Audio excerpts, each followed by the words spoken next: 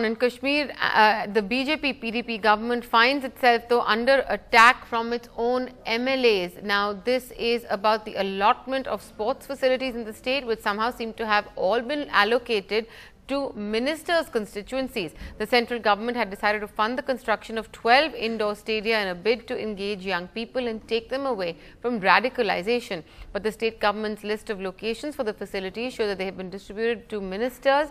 The BJP MLA Rajiv Jasrutia says an indoor stadium was supposed to come up at the district headquarters in Kathua, but it was diverted to the Bilawal constituency of Deputy Chief Minister Nirmal Singh. Somewhere there is a drift. There is a deviation. This government is going towards minister being. It shows as if it's minister specific. You take record of 12 sports stadiums, you will find it out. All these have gone to minister's constituency.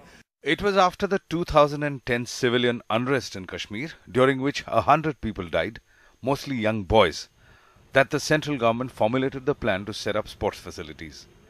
This is how the J&K government is implementing it on the ground.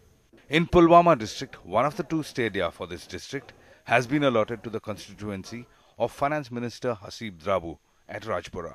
Another stadium will be built at Patan in Baramulla district.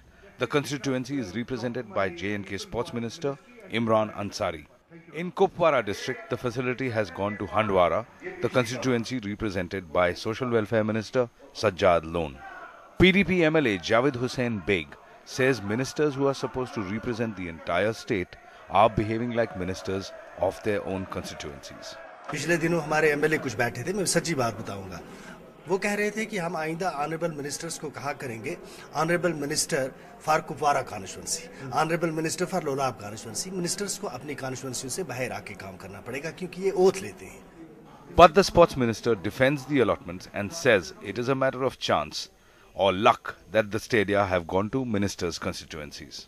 Just 12 stadiums. If we had 87 stadiums, then everybody would have been happy. I don't think members should be so agitated on this. We have other schemes also coming up, and in due course of time, everybody will get his due share. As the allotment of indoor stadiums has gone for a political toss, the purpose behind establishing these sports facilities has already been compromised. This has also exposed the unease among PDP-BJP MLAs who have accused their ministers for sharing the pie among themselves. In Srinagar, Nazir Masoodi for NDTV.